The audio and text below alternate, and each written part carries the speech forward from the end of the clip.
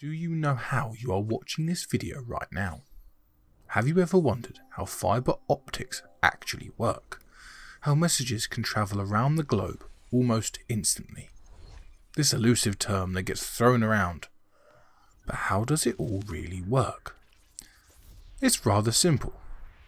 Lots of thin fibres of glass are bundled together, and pulses of light are sent down them at hundreds of millions of miles an hour. The system works on binary, just ones and zeros. 1 is light on, 0 is light off. Imagine flickering your wall switch 1,000,000 times a second, and that's how your messages are sent. Now these are picked up by special items called optical receivers.